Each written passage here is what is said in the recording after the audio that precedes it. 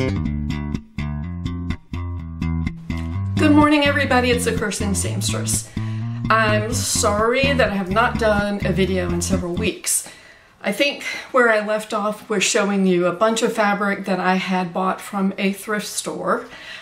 Since that time, I bought more. I bought, I think, let's see, 3 pieces. The last 2 I bought Wednesday when I had to go to Virginia for an eye appointment. And I had switched ophthalmologist because the ophthalmologist that I had in my state was retiring. He did my LASIK in 1999. I loved him. I just thought he was so talented. So I continued to go to him, but now I live in a different place from where I used to live when I started going there. And it was so much further away, and since he was retiring, he was only there maybe 1 or 2 days a week, and eventually he was not going to be there at all. So I found an ophthalmologist just across the line from North Carolina and went for my first appointment. And one of the last things my prior doctor had told me was that my eye pressure readings had been high for quite a while, but apparently my optic nerve was intact. But the last time I went, he said that he could see a little bit of an effect on my optic nerve. He gave me a peripheral vision test, and if you've never had one, it's really interesting because you look into this tunnel-like thing and you have to look straight ahead and click a button while you're looking straight ahead if you see a dot light up anywhere in the periphery. But I passed that test, but I was supposed to follow up with him in 6 months, and so instead I just followed up with a new medical doctor. And they did some extra testing and looked at everything, and it turns out that my readings were 16, which was down. And some other tests they found, for example, I know you didn't plan on this listening to my eye history, but they found that my cornea is thick, which is protective against glaucoma. Who knew that? So, and I asked it's a woman doctor, I said, is it possible that I'll never have glaucoma? And she said, oh, absolutely, but I still want to see you every 6 months. So that's the plan. I was relieved to hear that. But I've been sewing like crazy. There's a family in my neighborhood that has 3 children now. A little girl who is, I don't know how old she is, but she wears an 18 to 24 month size. The little boy, I think he wears a 3, and then there's a newborn baby. So, of course, that means that's somebody I can sew for. So I already sewed some circle skirts. I sewed the little boy a pair of shorts last year, I think it was. And so, and that family in my church that had left are now back. So they were gone for a year, maybe a little less than that, but now they're back. So I used the small pieces of fabric that are not big enough to make anything for myself, but I do have enough to make something for a little kid. So I'll just show you these. This pattern is from 5 out of 4. I believe it's a free pattern. Love Notions has one, I think it's called a skater skirt, that's free. And then I have a Simplicity pattern also that I got from a thrift store. The 5 out of 4, the one I'm going to show you, is for knit fabrics. But the ones I made, I used woven fabrics, but a stretch fabric for the waistband. So this fabric, this is a shiny kind of a leotard spandex kind of thing. And so this was not hard to sew with. This fabric, interestingly, I used to work for Red Cross as an RN on the Bloodmobile, and we went to Wrangler, which was just about 45 minutes from me. And I was talking to one of the blood donors about sewing, and she said, would you like some fabric? And I said, yeah.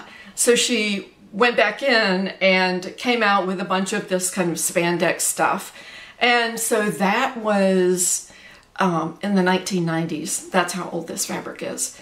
But anyway, easy pattern, comes out really nice. So that's that one. This was a thrifted fabric also. This is a woven with the knit waistband, and I put a, what did I put on here? A poodle. I put a poodle on here. Embroidered a poodle. All of these are the 18 to 24 month sizes. And then I made this one. This is from some of the fabric that I got fairly recently from CHKD that was in a big zip up thing. So this is again a woven fabric with a knit waistband, and on this one I put a bunny. So these are going to go to the church family. All right, so let me just show you the fabric that I got most recently. This was when I went for my appointment. This fabric is so beautiful. This is a woven, I don't even know what this is. It has some weight to it. And there are probably, oh my goodness, probably 5 or 6 yards. It's very drapey. I'll be right back. Back to where I was. So this is very, it's weighty, but it's very drapey. I think that this would be drapey enough to use for a pair of palazzo pants. And I just bought from Love Notions, can't think of the name of the pants pattern, but I will, hold on. It's called the Summer K Pants and Shorts. And it calls for rayon-like fabric with drape. So I don't know, I'm thinking about that. There's so many options with Love Notions patterns. I like the way, I think they call it a tulip bottom. It's a capri pant version, and then of course the full length and a shorts version. And I haven't really looked at the directions that much, but I think I saw something about making a mock-up using the shorts pattern first to make sure that that there aren't any issues with the crotch. So I might do that with some other fabric, because I know that is an issue, and I don't know if that would mean making the crotch a little bit longer. I had that happen to me with a 5 out of 4 pants pattern, and I don't know. I didn't know how to correct it, and I just gave the pants away because it was just not a good look. Okay, so let me show you some more fabric. This I also picked up from the thrift store on Wednesday. This is a beautiful crepe. It's in navy blue. It's just fabulous.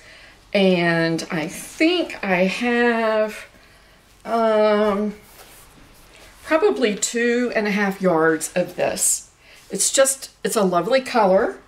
It's a little transparent or translucent, but I don't think it's enough to have a lining. I think that whatever I make, and this would actually work for those pants as well. I also, because of that Love Notions sale, I also bought the Sonata dress, and I forgot the other dress, the newest dress that they have out that's for a knit. This one, Somebody went around the edges of this and serged it, I imagine, so that it didn't fray. But this is a nicely, it's another crepe. It's a, this color is called Mediterranean Blue. And the only reason I call it that is because I used to have a uniform store, and that was the color. I think Crest called it that, and maybe some other companies as well. But this is lovely. It's this could be anything from dress to pants to a skirt to whatever. So it's all washed and everything. And this is stuff that I bought a while ago that I just didn't buy the other day. So hold on, I'll go through it. It's nothing spectacular, but it's still pretty nice.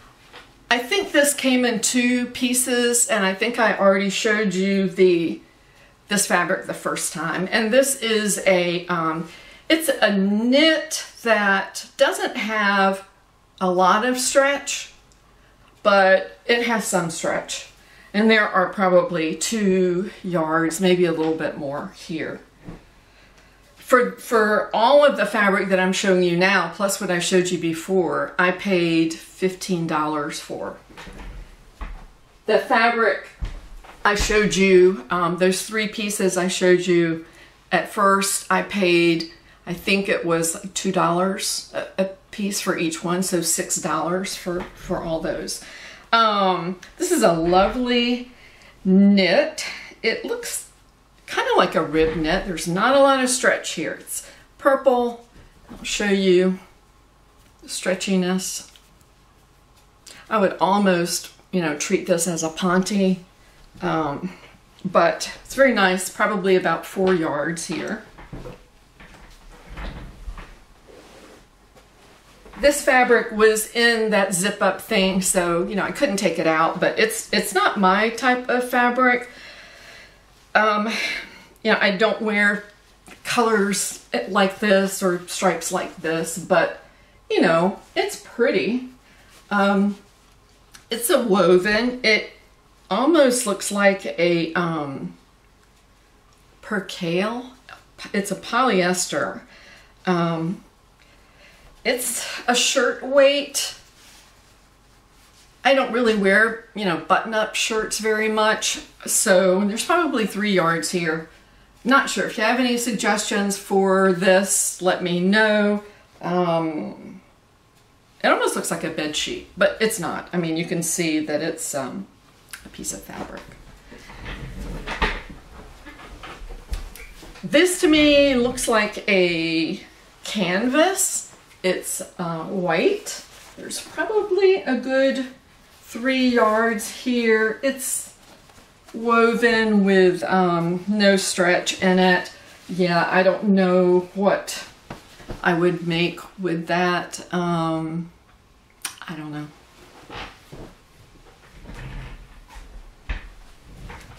This is very similar. This is not the same fabric that I just showed you. It is, this looks more like a twill, and there's probably just a yard or so. She did, whoever had this, cut into it a little bit.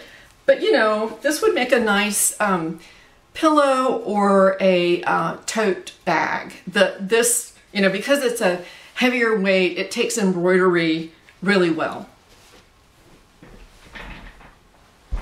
I think this is a poplin. It's a russet color.